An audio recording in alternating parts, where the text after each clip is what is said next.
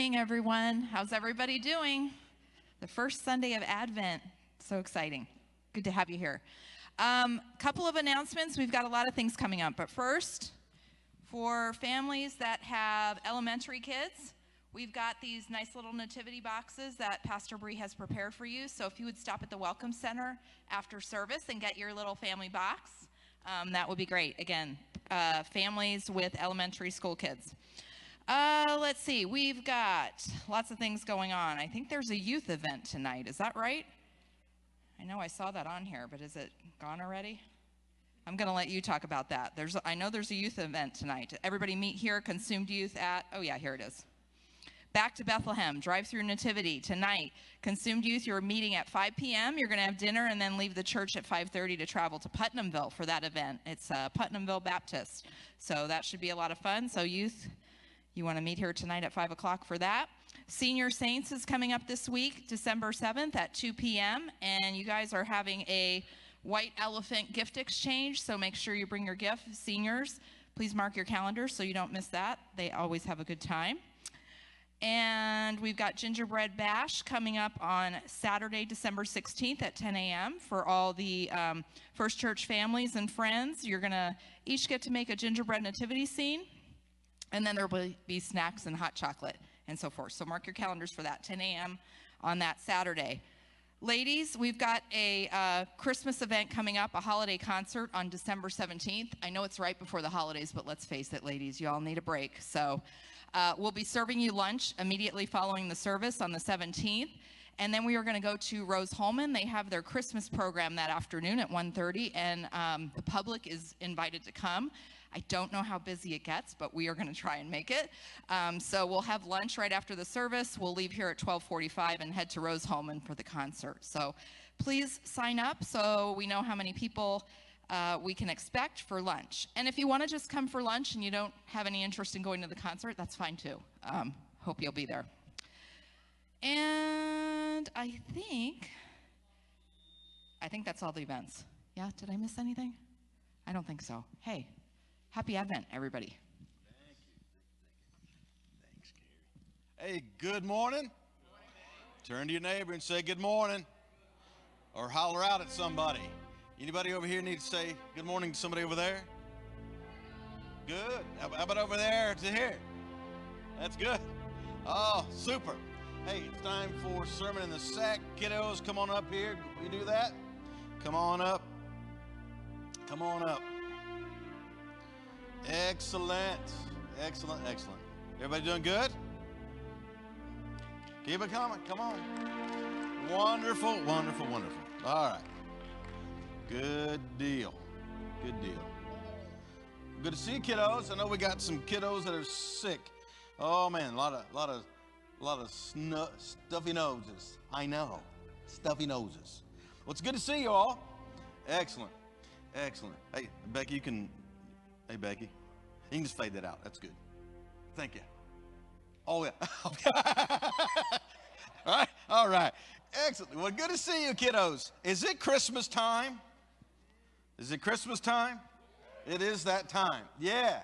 And it's going to be fun, isn't it? Is it going to be fun at Christmas time? Yeah. We'll take that as a yes. And anybody else? You ready? Excited for Christmas time? Well, why? I don't know. Okay. What? I'm excited because I'm getting a futon. You're going to get a what? I'm going to get a futon. A futon? Is that legal? All right. I know what a futon is. It's like a couch bed, right? I'm just messing with. Oh, you got something? My birthday. Oh, yeah. Gotta love it. So you're excited for Christmas? Not. Why aren't you excited? Can you tell me one good thing that's going to happen for Christmas? Nothing. Oh, come on. Well, we're going to hope that it's good. But you got the sack, don't you? Did you pick it out by yourself? No. Oh, okay. Well, let's pray, and we'll trust that whatever's in that sack is going to teach us something, okay? Does that sound good? All right. Lord, thank you for these kids. Thank you for a chance, Lord, to be together today in your house.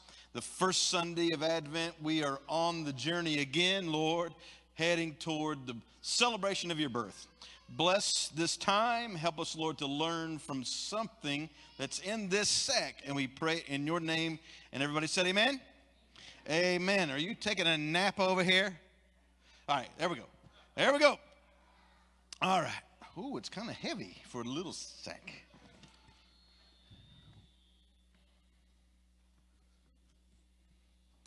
Was that the sound from the sack? All right, what? Is this safe?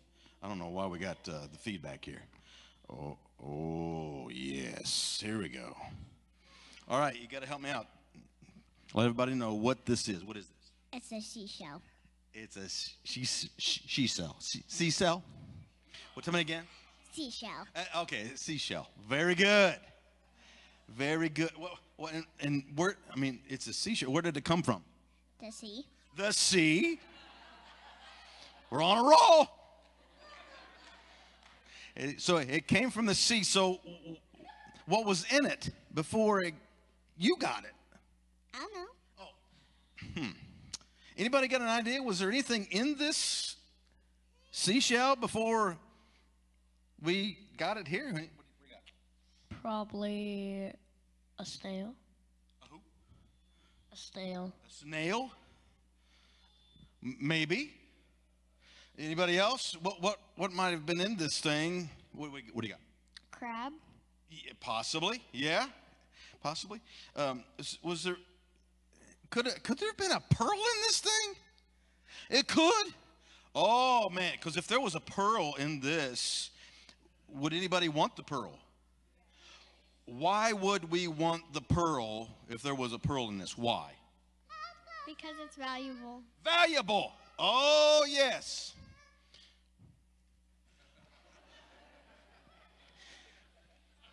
We're on the clock here.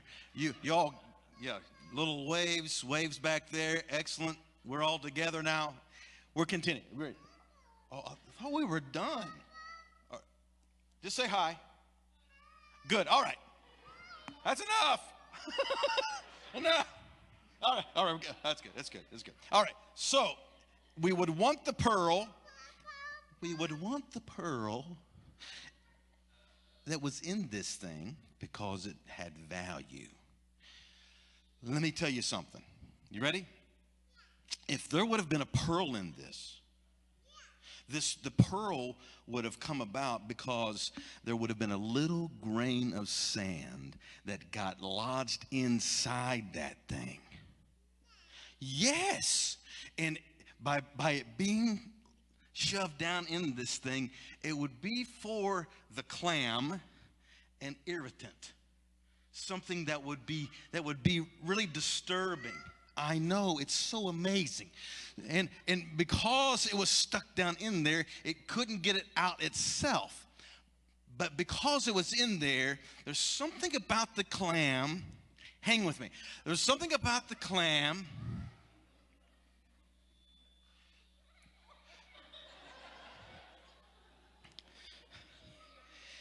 young and old alike, run out while I'm talking. All right. You know it's true. We got to pray for larger bladders around here. Anyway, so the irritant, this is what happened. The clam, God has given it something that when an irritant gets inside of it, it begins to coat it with something so that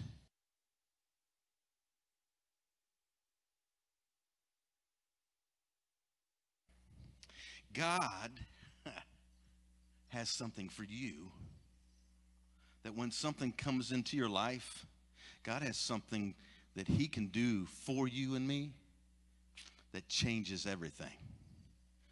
That irritant for us in this world, we'll call it sin. All right? It messes with us. It causes pain with us. But because God's love is so great, God sent Jesus, oh my, to cover our sin. And when God gets a hold of it through his son, man, oh man, when God has provided this that coats this irritant, the grain of sand inside of this clam, and it gets coated, it becomes this pearl. I want you to listen to this, kiddos, and these people out here too. When God does something, when he changes everything, when God does something and he changes everything, he creates something that is great in value.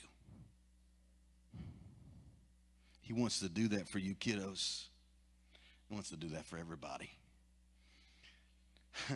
What sin is, God changes it by the covering that his son can do in our lives and transforms it. Oh my, that's so good. A seashell. Oh, I tell you, love seashells. Love where they came from, but love what this probably had inside of it at one point.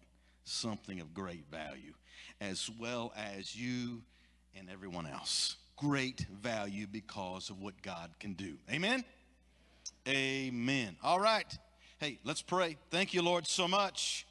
This is a reminder we all need today, every one of us, young and old alike. Help us, God, to know that you can do incredible miracles with something that seems to be insignificant and even painful. You can transform. Lord, may that be the case. We pray it in your name. Amen. Amen. Amen. All right, kiddos, stand up, would you? Go back to your seats. Let's give them a round of applause again.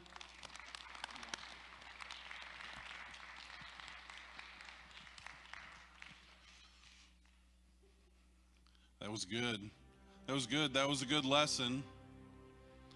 I would say, though, however, Pastor, though God has made me into something of great value, some would say I'm still an irritant.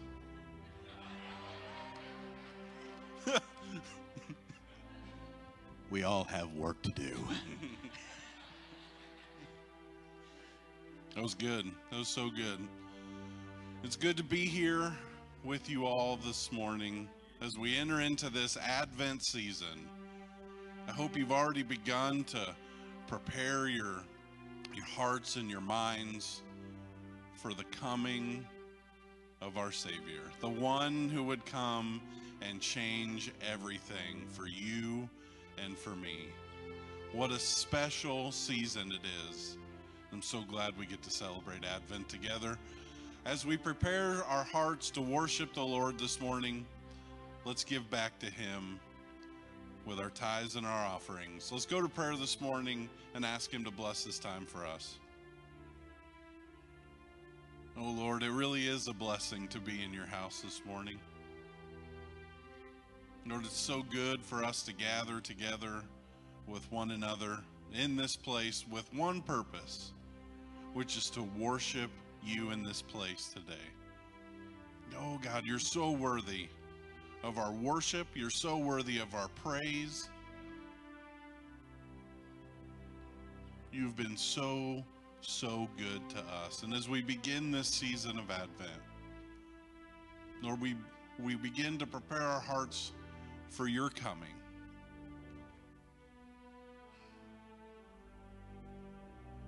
Lord, you changed it all for us. We were once dead and stuck in our trespasses, and you said, I'm going to send my only son. They can't do it on their own, so let me help. And as Denny said this morning in prayer, in that moment, Lord, you tore apart the heavens to send us the one who could change it all. Oh God, you're so good. And Lord, we come to worship you in this place today. Lord, would you come and be a part this morning? Lord, would you help us to lift up your name in this place? Put it where it belongs, Lord, high and lift it up. And Lord, as we begin our time of worship, we bring before you our tithes and our offerings. Lord, we ask for your help, and that you will help us to use these as you would see fit to further your kingdom here in this on this earth. While we wait for you to come again, we pray all this in Jesus' name. Amen. Amen. Those plates are here in the front. Won't you please come this morning?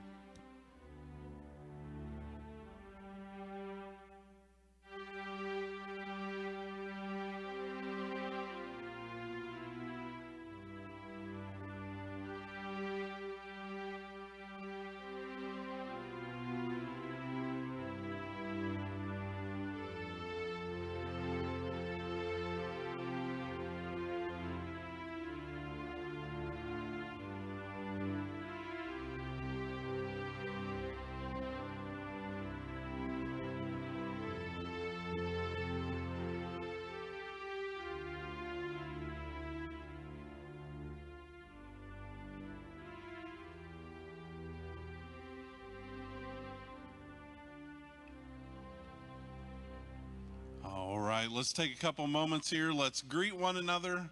Tell somebody you're happy to see them here this morning.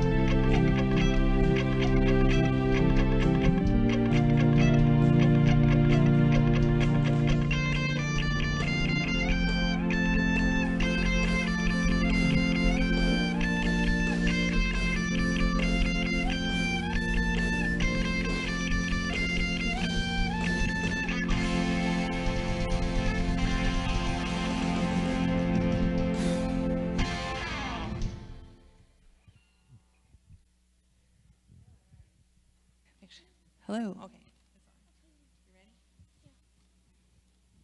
First Sunday of Advent, expectation of hope. Jeremiah 33:14-16 says, "The days are coming, declares the Lord, when I will fulfill the good promise I made to the people of Israel and Judah. In those days and at that time, I will make a righteous branch sprout from David's line. He will do what is just and right in the land. In those days, Judah will be saved and Jerusalem will live in safety. This is the name by which it will be called, the Lord, our righteous Savior." Today we light the candle of expectation and hope. May it remind each and every one of us of God's great promise to us. He is our hope, He is our Redeemer, and He is a Savior.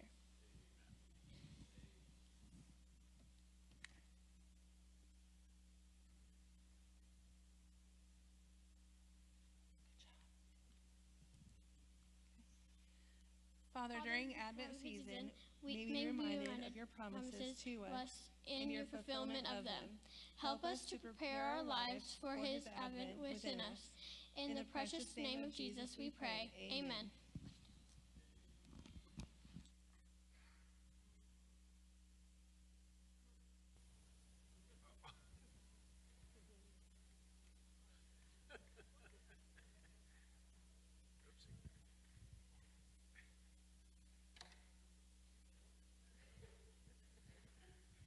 Good morning. Would you stand with us this morning as we continue to worship? You know, the Lord, I hope that He, as this Advent season starts, opens my eyes so that I may see what he has for me today. I hope that he opens my ears so that I may hear his voice and that I may be attentive today in every way for what he has for me today. Let's worship him today.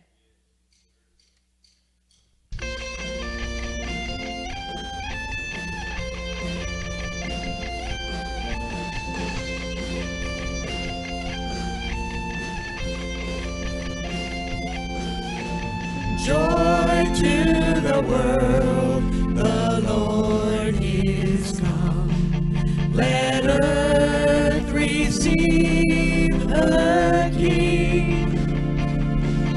Let every heart prepare him room. And heaven and nature sing, and heaven and nature sing, and heaven and nature sing.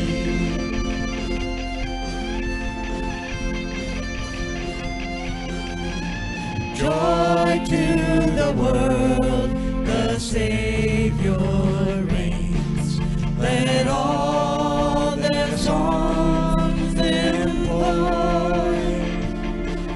while fields and floods, rocks, hills, and plains repeat the sounding joy, repeat the sounding joy, repeat, repeat the sounding joy.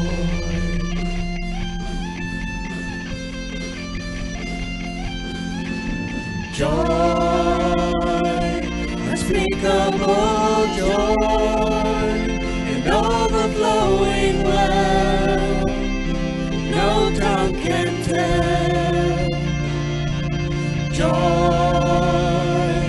unspeakable joy, it rises in my soul, never lets me go. He rules the world with truth and grace, and makes the nations prove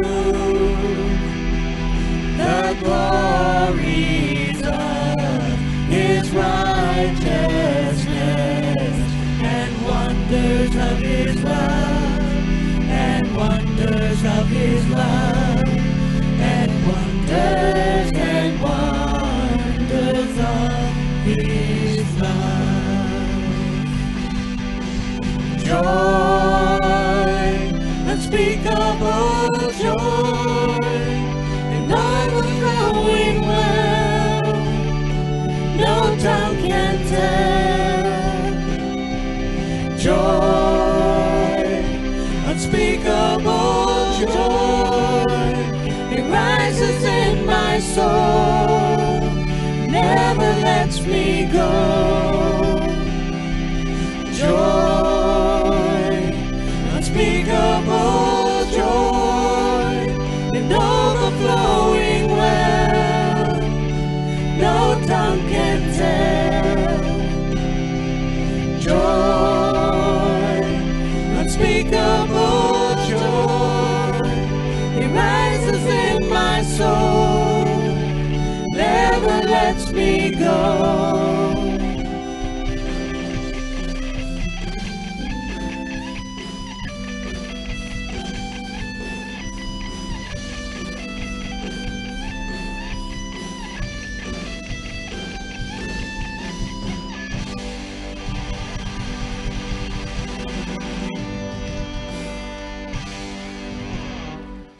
Thank you, Jesus.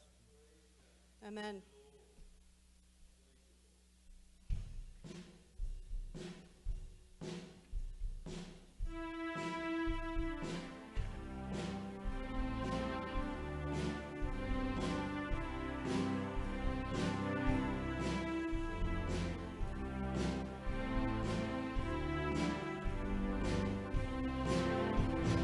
Go tell it on the mountain, over the hills and everywhere. Go tell it on the mountain that Jesus Christ is born.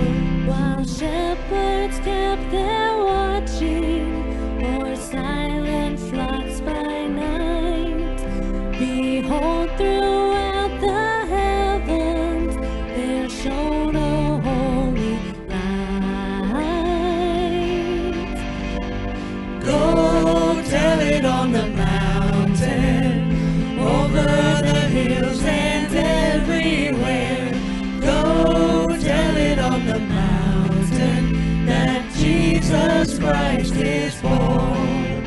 The shepherds feared and trembled when low above the earth rang out the angel chorus that hailed the Savior's birth.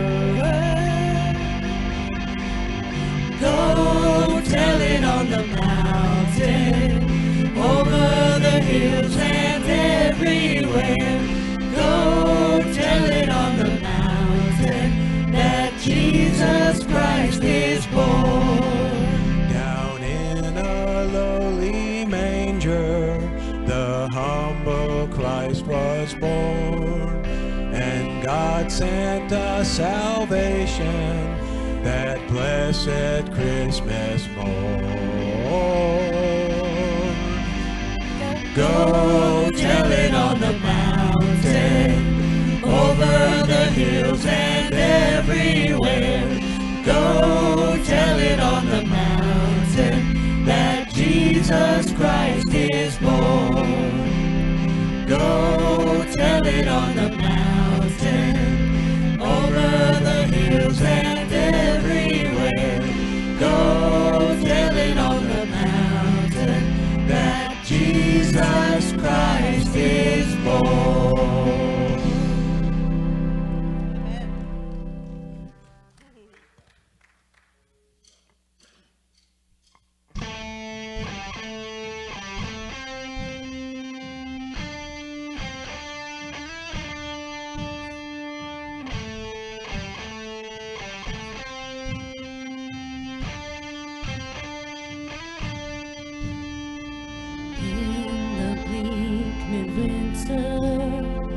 All creation groans for a world in darkness, frozen like a stone.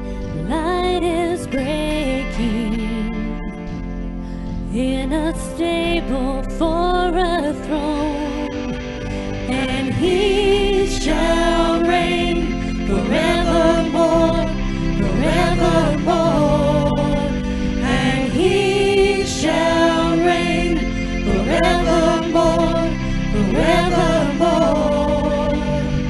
Unto us a child is born, the King of kings and Lord of lords, and he shall reign forevermore, forevermore.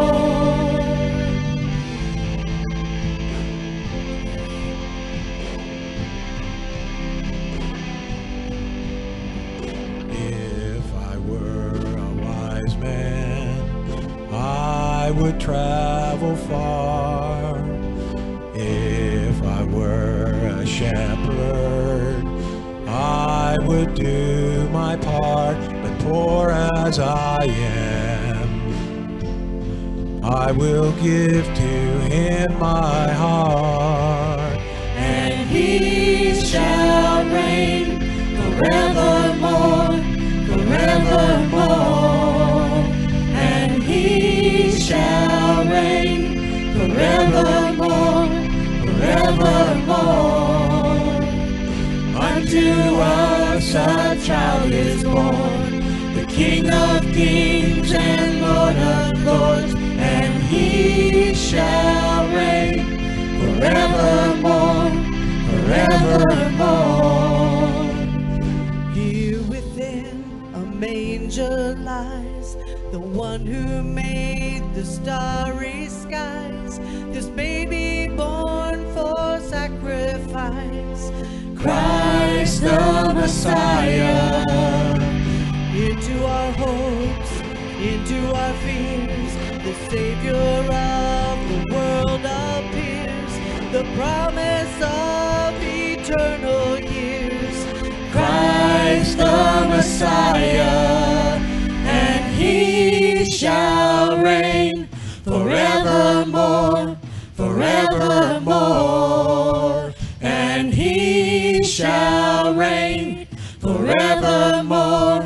forevermore. And he shall reign forevermore, forevermore. And he shall reign forevermore, forevermore.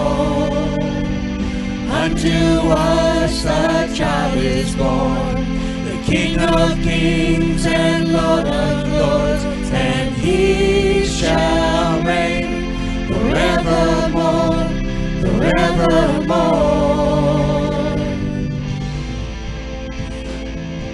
He shall reign. He shall reign. He shall reign.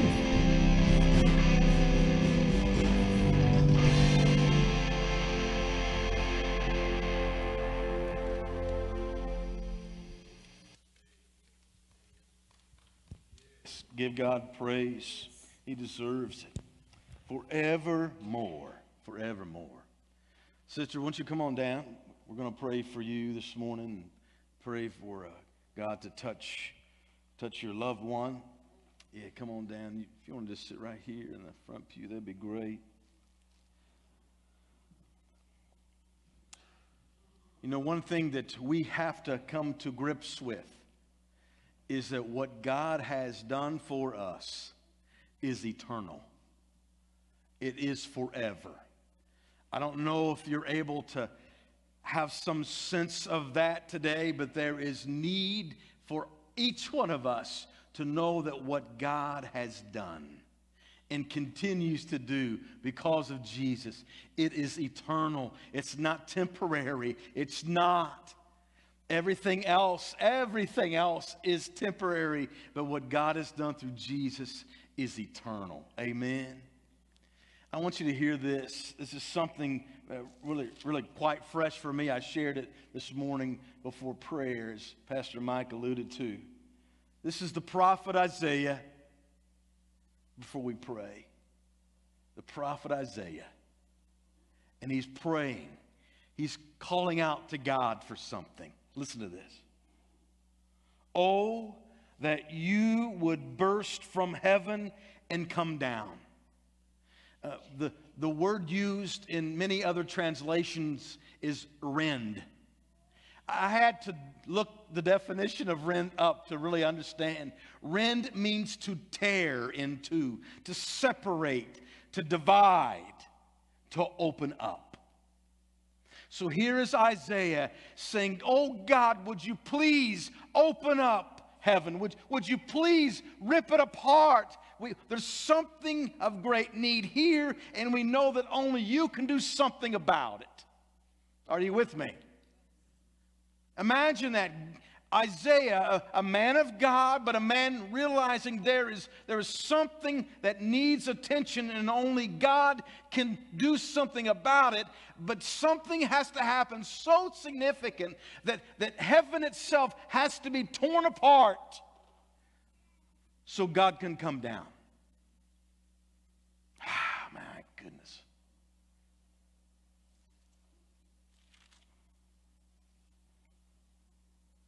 How the mountains would quake if you would do such a thing in your presence. As fire causes wood to burn, water to boil, your coming would make the nations tremble. Then your enemies would learn the reason for your fame.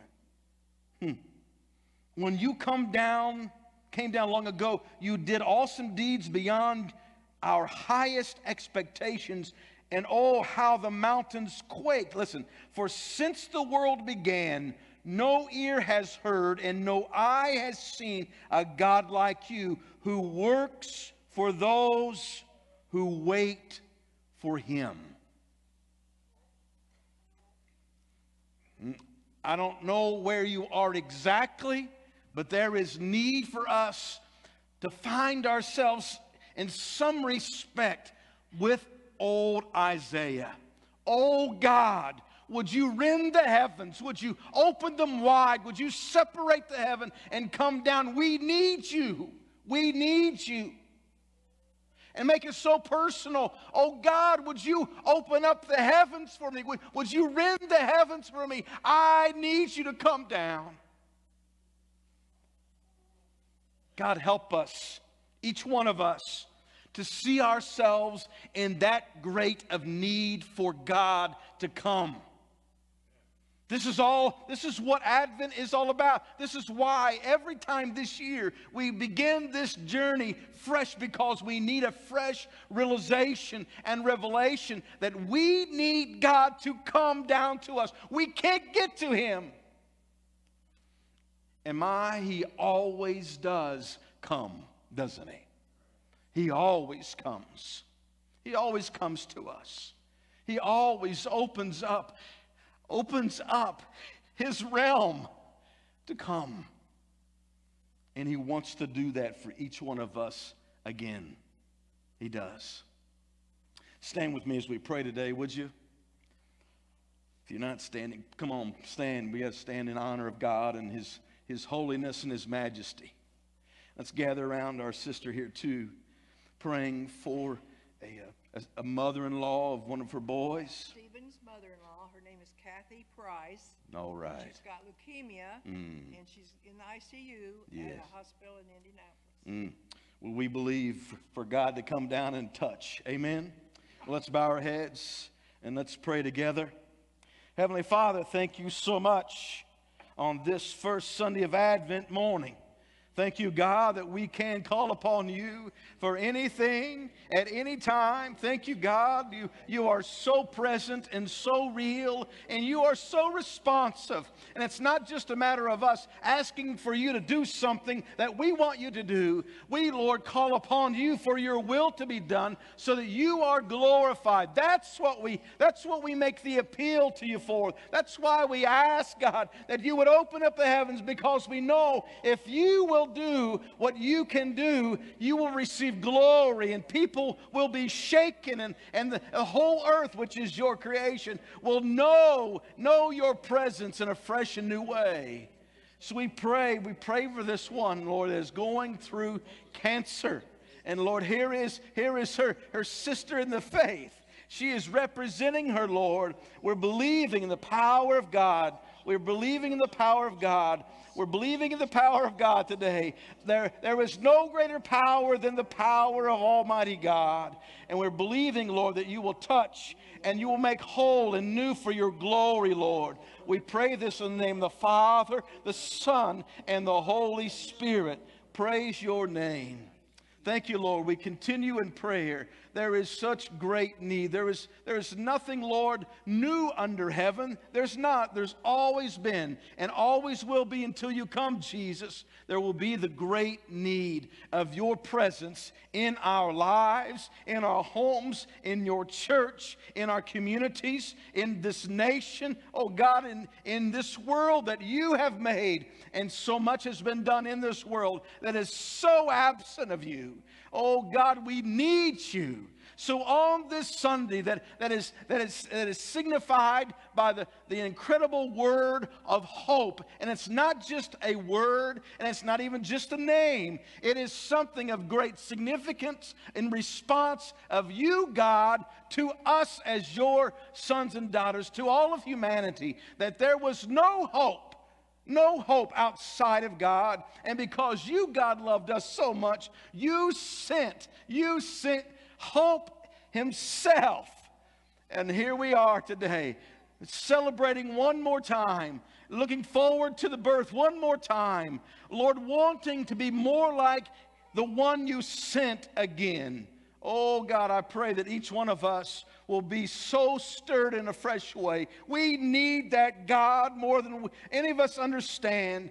Oh God, help there not to be a spiritual lethargy in people. Oh God, help people to not become so comfortable or so passive or Lord, or even so reflective that they miss what you want to do right now in their lives and in the future. Oh God, there's way too much looking back. There's got to be a looking forward to you, God. There's got to be some hope beyond what we've known in the past and even know right now. We've got to keep looking forward to you. Oh, how we must grieve your heart, God, when we don't keep pursuing you and keep moving forward with you. Oh, God, may there be a change in all of our hearts and lives in this day, for this Advent. Oh, may help us, God, to understand what the question is all about. Christmas, do you believe? Do we really believe? Oh, God, help us. Help us to focus on you in a fresh and new way in this Advent 2023. We praise you. We honor you. Oh, again, we celebrate you forevermore. Forevermore. You are eternal. Your reign is eternal. And oh, God, we want to exalt our matchless King today.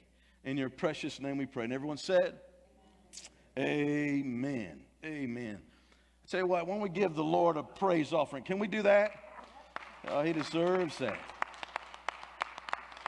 He certainly deserves that. Amen. We're going to fire up this candle one more time. Oh, it works so well. Oh, my.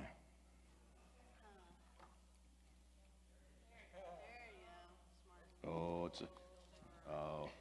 Oh, stop your oh, and we're going to do it. Oh, yeah.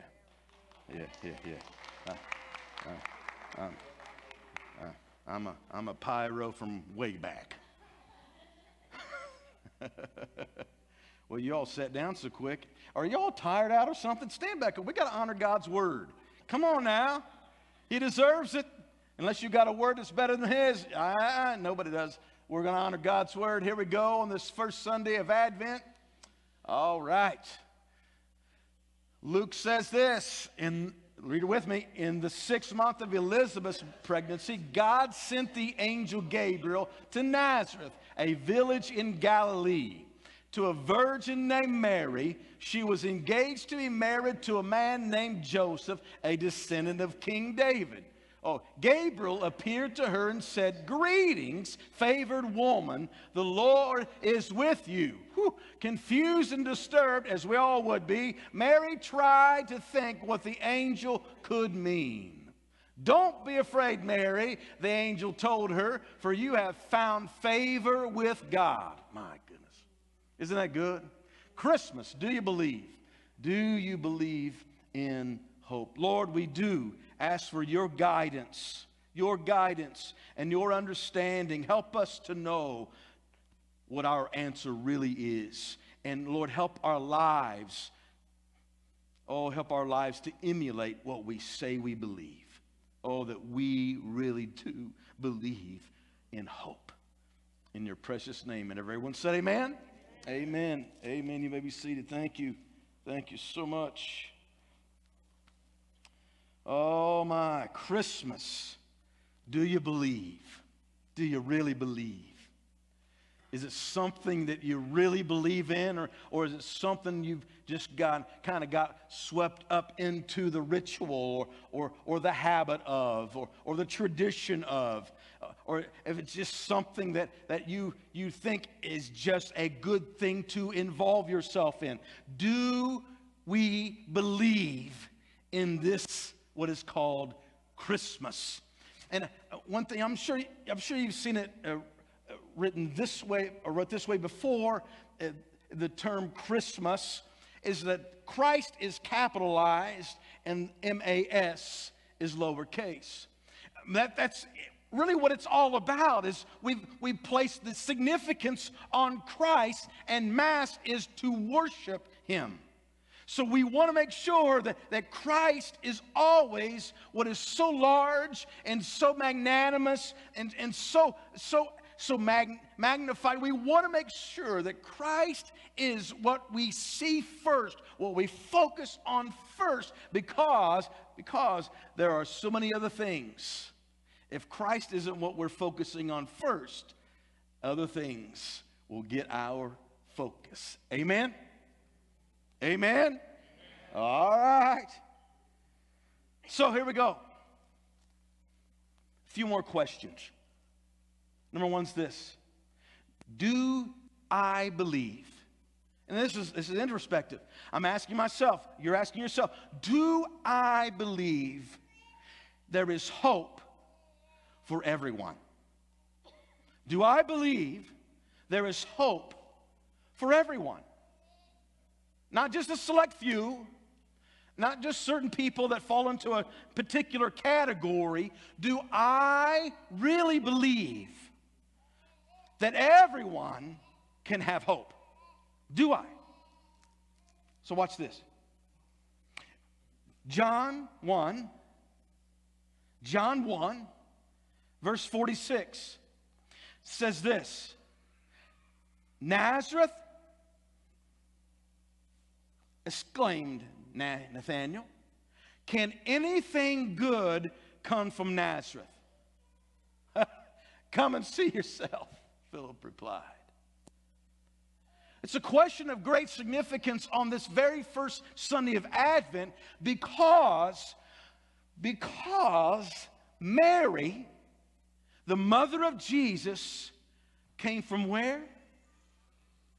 Came from where? Somebody's calling somebody to tell them right now where Mary came from. Technology's great. Mary came from Nazareth. Nathanael was asking the question, can anything good come from over there? Can anything good come from that side of the tracks?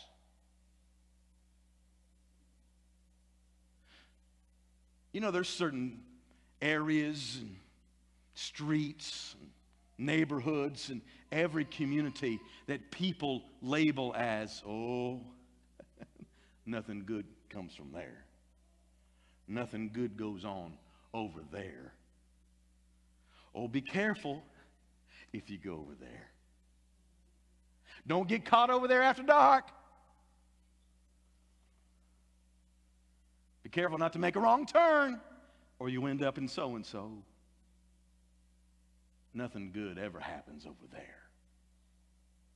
That was Nazareth. That's where the mother of Jesus came from. So how in the world, you got to get this. We all got to get this. How in the world can something so incredibly significant and wonderful come from where it was deemed nothing good could come from there? And if you came from there, you were given the label as nothing good will ever happen with you.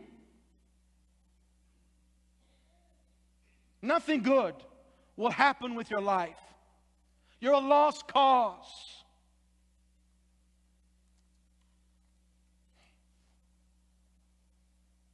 Just forget it.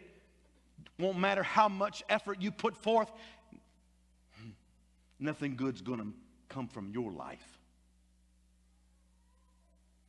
Think about it. And Mary she's definitely exalted.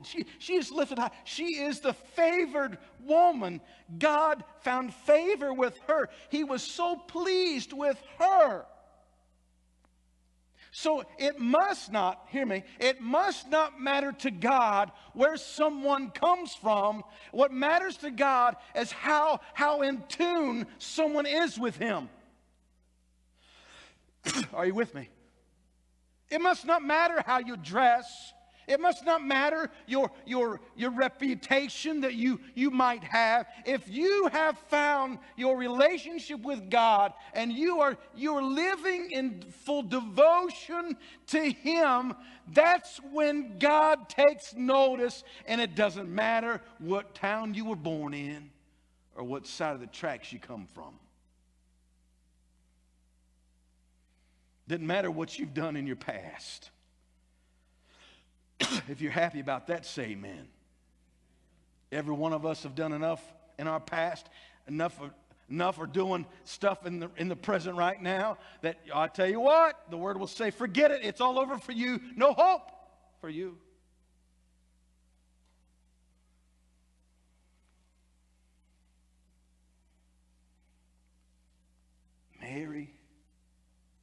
mother of Jesus from Nazareth?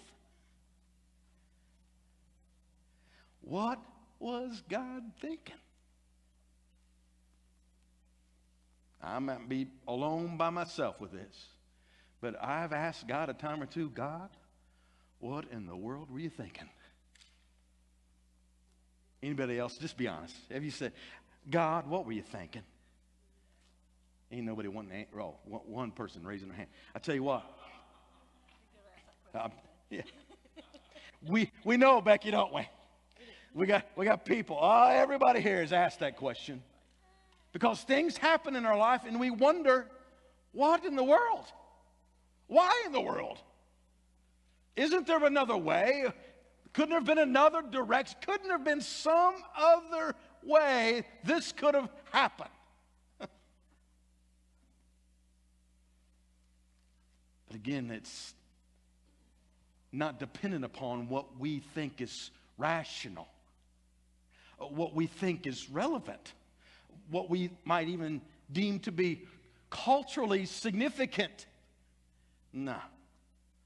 What matters to God is someone's heart that has fallen in love with Him and is willing to live their life in full and complete devotion, obedient to Him. No excuses.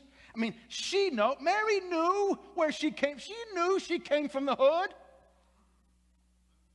She knew she came from that side of the track. She knew where she came from, but that did not stop her from pursuing the God that created her and saying, I'm going to live for you. And within her days of living, that she devoted herself to God. So it wasn't circumstantial. It wasn't based upon certain things happening or not in her life. She was determined to live for God. And God found favor with her because of that. So much so that God said, you're the one that I want to give birth to my one and only son. Of all the women, of all the virtuous women, something about Mary was extraordinary. Extraordinary. Now, let me take just a pause here. This isn't just a message for women. This is for every single one of us, that we would find ourselves transparently and honestly right there face to face with the proverbial God mirror, and we see ourselves. Are we fully devoted? Are we completely yielded over? Are we obeying? Are we hinging everything about our life, our existence, even our religiosity?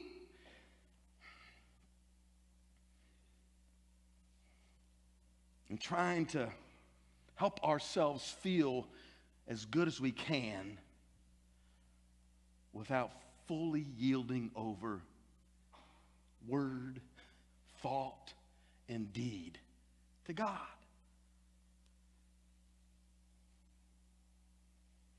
So again, God saw not just something special in Mary. I mean, God looks upon His creation. He sees that everyone, He sees us with His perfect eyes. We are special to Him. We are so special to Him. And He doesn't look like, well, I wish I would have tweaked him or her a little bit. No. He made each of us significantly and totally perfect for Him. That's when, asking that question, have you ever asked God why? Because typically we'll ask God why when we see somebody that has ability or material goods, etc., that we would like.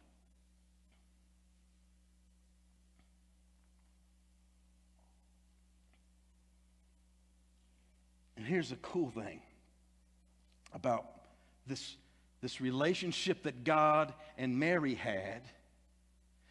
She had so much hope And it wasn't just a byproduct. She was filled with hope. She functioned with hope. She was embodied by hope. That's what God wants to give to every single person, is this embodiment. He wants to fill people with himself, who is hope. So once someone is filled with God, that means that person is filled with hope that they cannot find anywhere else but him. And again, it's not a byproduct. It's not something that just stands alone. No, once we have him, once he has been given the openness, let me go back to the rend heaven, we as individuals need to rend our hearts. Our hearts need to be torn into, spiritually speaking, to be opened wide so that God himself can inhabit us and fill us, so that there is this hope that takes up residence in us to the point that it's not just filling us, it's overflowing out of us.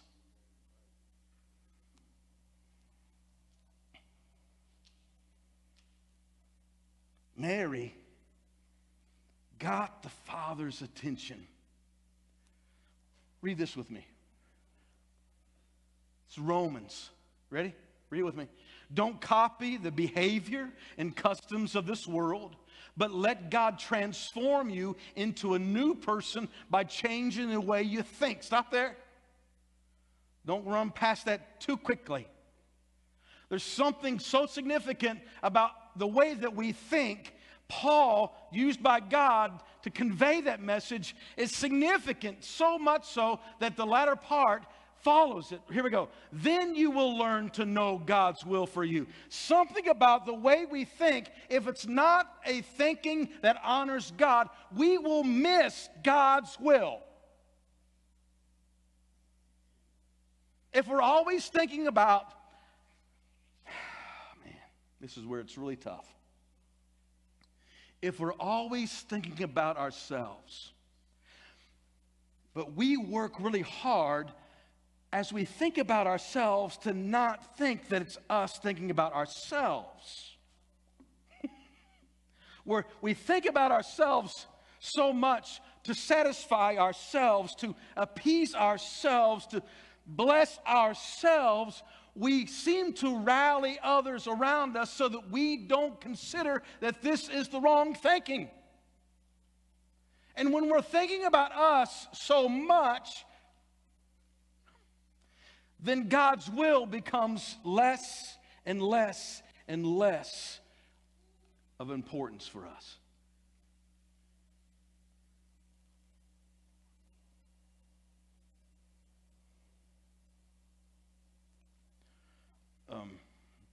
A good number of you know, I hit another number yesterday. Double nickels, 55.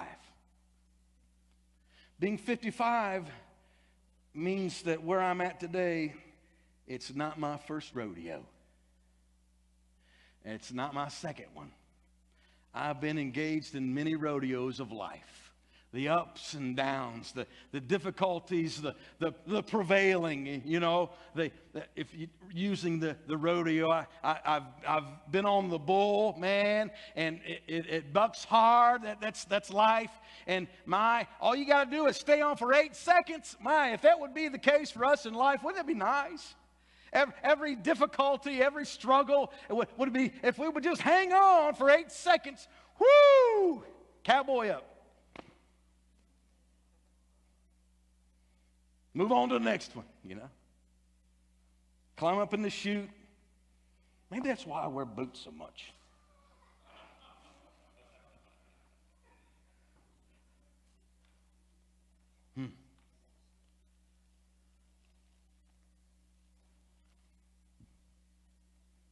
Then you will learn to know God's will for you, which is good and pleasing and perfect. If you and I are engaged with abandonment to ourselves, in full denial of ourselves, taking up our cross, denying ourselves, then the way that we will be living life, it's God living through us, our lives will exemplify goodness and pleasing and perfection to God. Not the world. There is hardly anything that the world would deem good, pleasing, perfect when it comes to someone who has fully devoted themselves to obeying God.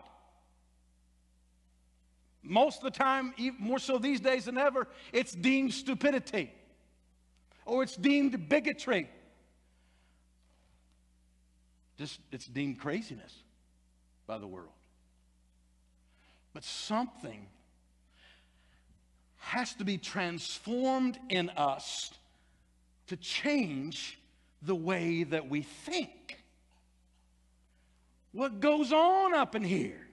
Because what goes on up in here dictates what we do with the rest of our lives. It's true. If you're thinking thoughts of woe is me so much, your life will be a woe is me life. If you're thinking so much about needing certain things, those things become the most prominent in your life, whether it's at home, with your family, in the church, when it comes to what happens within the ministries of the church. We begin to think so much about what we think, it just squeezes out the opportunity for God to help us and lead us in and through His will for us, because we are caught in this vein. I want it the way I want it. Are you with me? It's the struggle that we find ourselves, that we come into with Advent.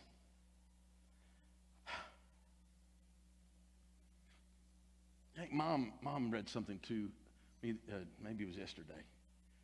And it showed, it was this visual of the darkness. So this darkness is what God knew He must enter into, and it was so significant that only one thing would change what was going on. He had to rend heaven. He had to send His precious one and only Son. There was no other way, and that Son of His, spotless, pure, completely good, completely pleasing to the Father, had to give His life completely so that people who wanted to honor God with their life would have the example that they needed to follow so that God's will would be able to be done.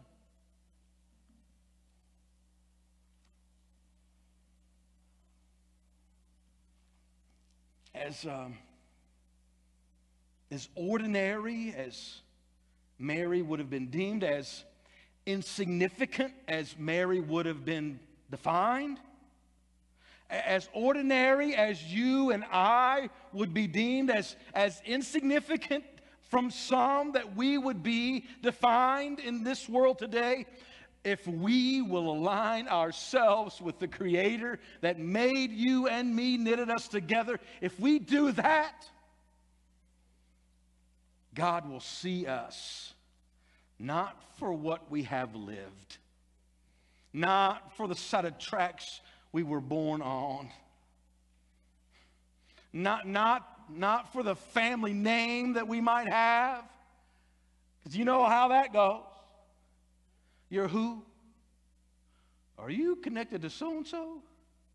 Oh. You know. A lot of you Terre Hauteans, I don't know if that's the way you call yourself or not. I'm a part of you. But you've been here long enough, if you've been here most of your life, you know certain family names. You do. But if God is hope, He sees each person as the one he created, and it matters nothing to him, not one thing to him. God says, I can give hope and meaning and significance to every person. And that should help us to celebrate beyond anything today. Second question is this: do I believe there is nothing impossible when it comes to God? So if there is something of great significance that we have been made for, and God wants to do something with our lives of something of extraordinary level, do I believe not only that there is hope for everyone, do I really believe that with God nothing is impossible?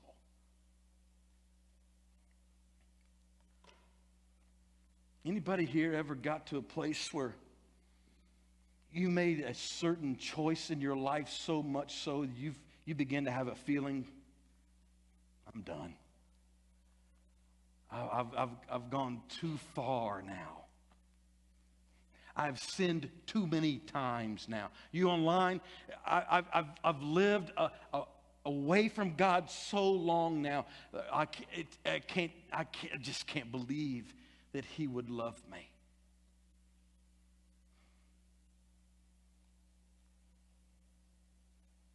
You got to know that people are out there in the world that feel that, believe that kind of thinking.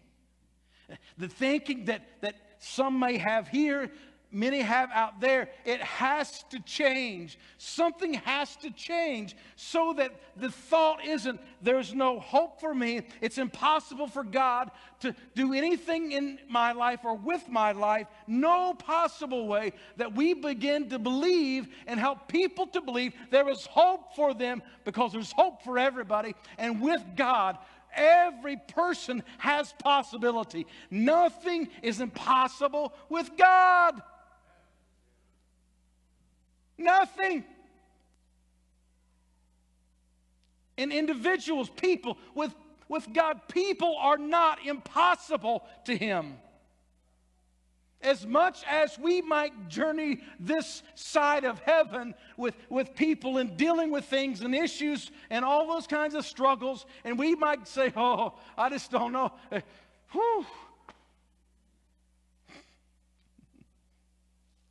With God, there's always possibility. Think about this with Mary, the young girl, very young teenage girl, minding her own business.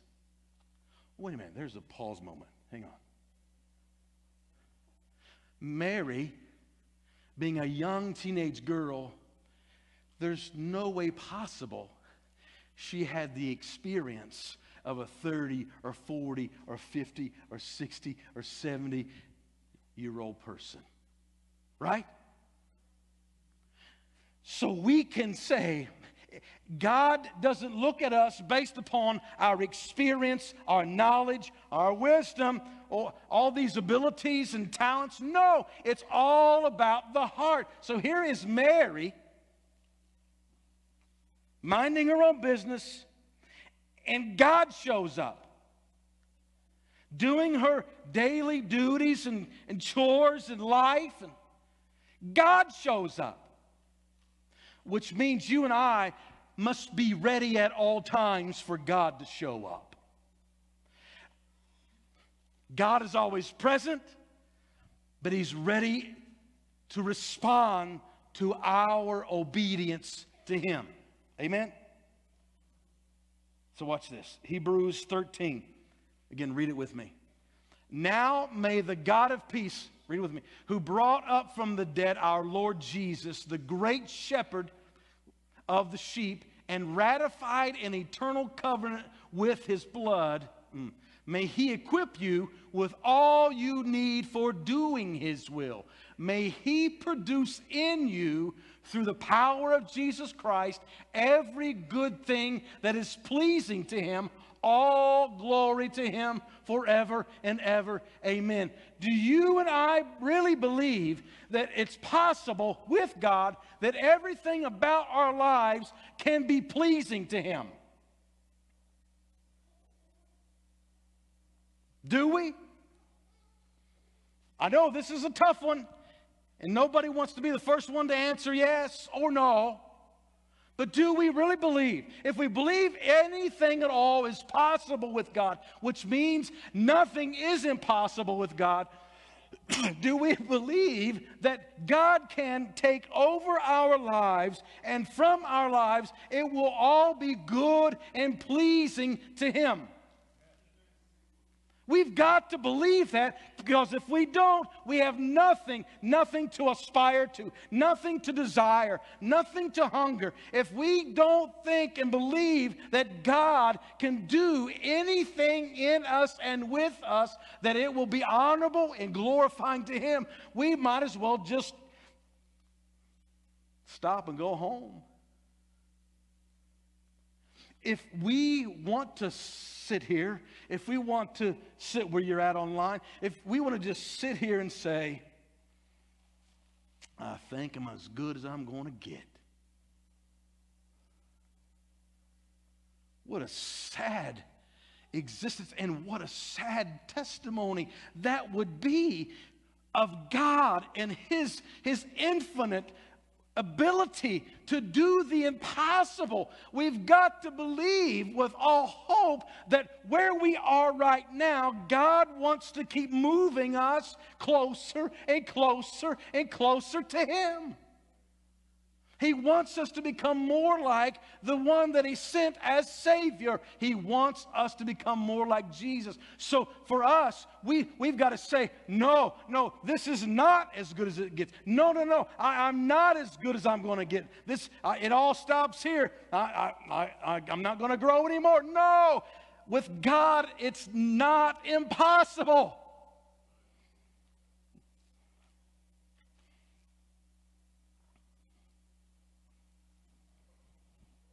Hope. Hope. Mary was filled with hope. And lastly, it was this, if you're taking notes. Do I believe great things will happen in my life, through my life, for others around me? Do I believe that if I obey God, great things will happen? Do I? Do we? Do I really believe if I obey God, great things will take place? This isn't about if I do what God wants me to do, then I'm going to get a lot of cool stuff. No.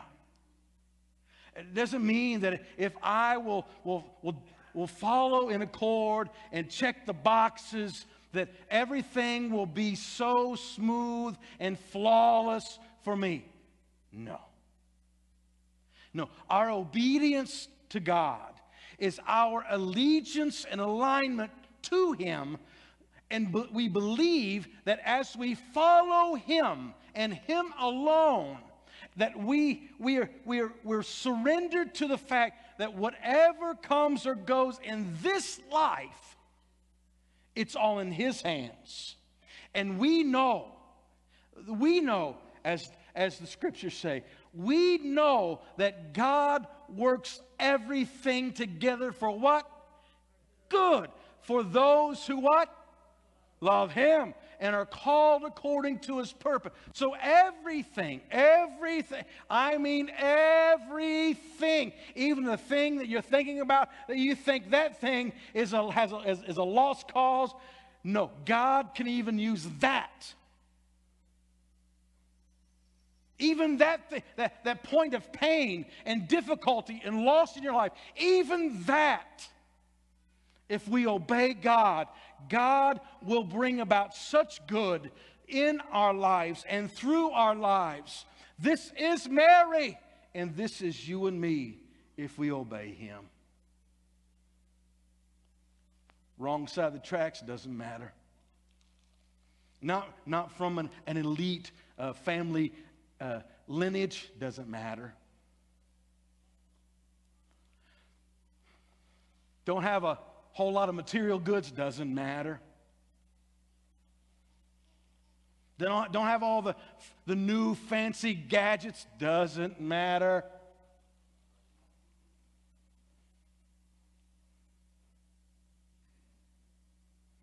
All the disappointments that anybody could handle. Doesn't matter. When someone says, here I am. Here I am. Whatever you say, God, that's what I want.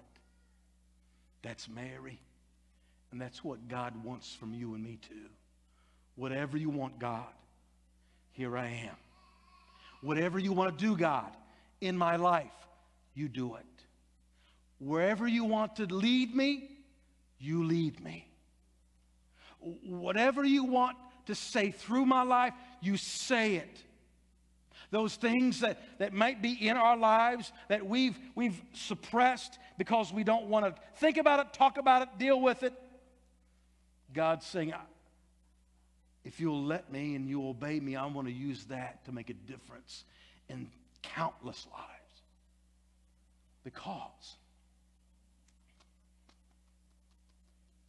good things, great things, come through obeying God. Mary obeyed God, and she gave birth to your and my Savior. You're my Savior. And it was all about her devotion and obedience to the Father. Nothing else. Because there's nothing else more important than that. Amen. Christmas, do I believe? Do I believe in hope? Do I believe in hope for everybody, for everything? Do I believe? Stand with me, please.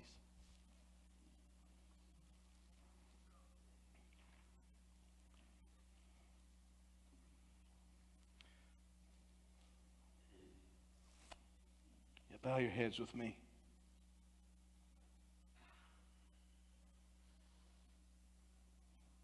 Luke 1:38. That's Mary's response.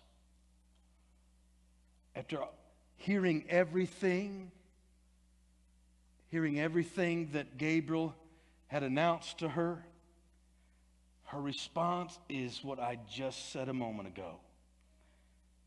I'm the Lord's servant.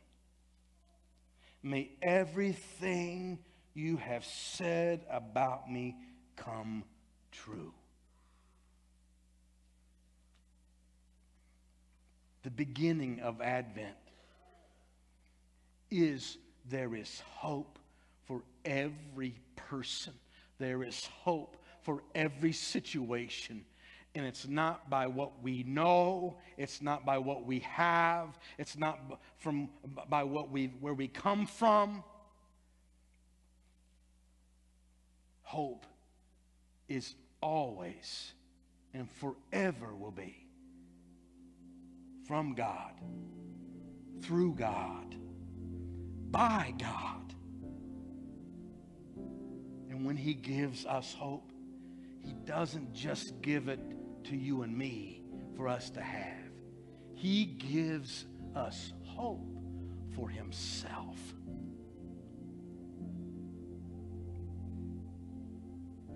If you recognize a need in your life today of hope,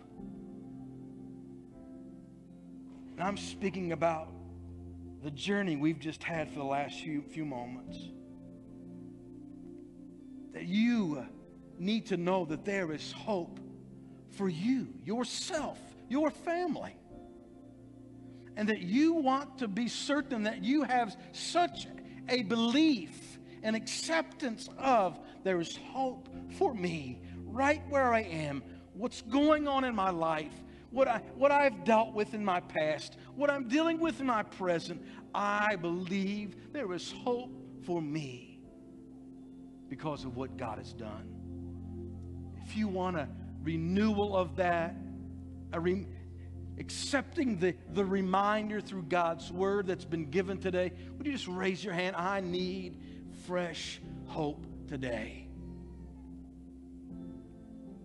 raising a hand is just a physical acknowledgement. It is of your heart. I want to know hope. I want to believe in hope. I want to live in hope.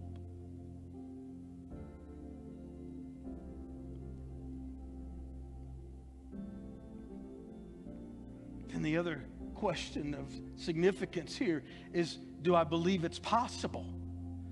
I acknowledge that I need it and I want it, but is it possible for me? Is hope really possible for me? Eternal hope, is it really possible for me? I've been disappointed so much. I've been a disappointment so much. Is it possible? And by raising your other hand, that means you would have both hands raised. You're saying, I need hope that comes from God, and I need His help to believe it's possible for me, and it's possible for my family. It's possible for any person, any family. So I raise my hands. My hands with palms raised. It's saying here, I'm releasing myself to you on this first Sunday of Advent. I'm releasing myself, but I'm also receiving what you're offering, God.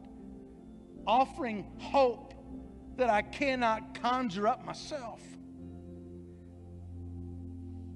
I believe that it's possible because your word tells me nothing is impossible with you, God. So not only do I know I need and recognize I need the hope of God that comes through Christ, I want to know with belief that this is possible. That no matter who I am or who I was, nothing is impossible for God. And as we yield ourselves to the Father and we receive from Him, we want to take a moment and say, God, just like Mary, just like everyone that says, I'm going to obey, here I am, God. You've given me hope. I believe because nothing, Lord, is impossible with you.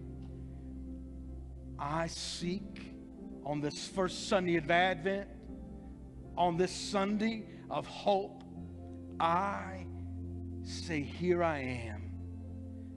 Use me.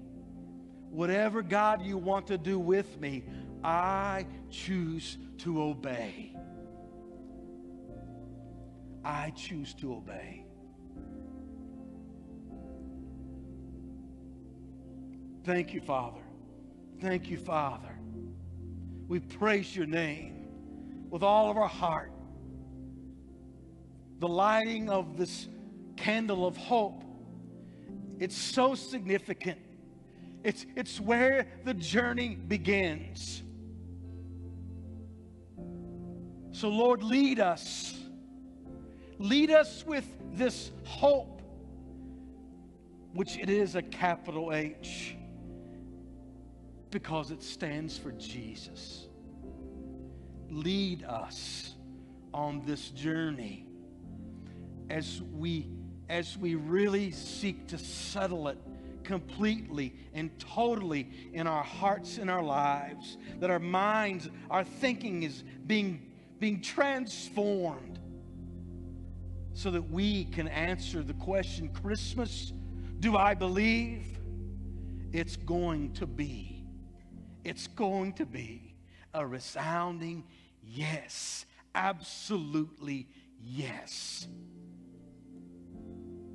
Because I have hope. I have hope. Undeserved hope. Undeserved confidence in hope. And I want to obey because I want to live in hope.